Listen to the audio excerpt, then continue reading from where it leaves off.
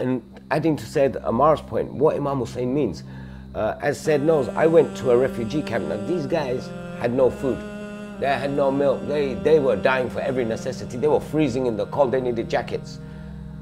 And we said to them, okay, what do you need? And they saw something on my son's hand. And these were shares. You know what they said? They said, what is this? And my son said, oh, didn't know how to react because, you know, you're in a refugee camp, you don't want to start a war. Yeah.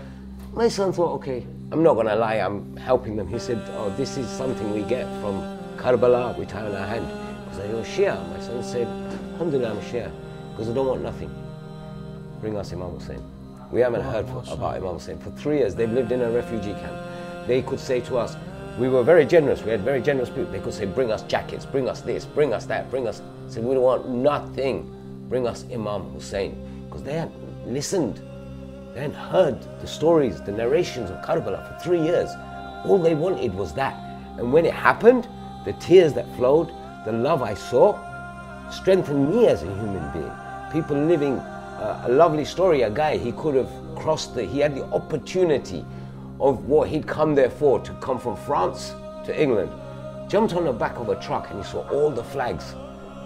He said, if Imam Hussein came to me, how can I leave him?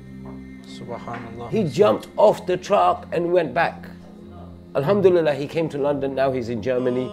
But this is what Imam Hussein, now, you give access to your children through these channels to Imam Hussein, to people who don't know Imam Hussein.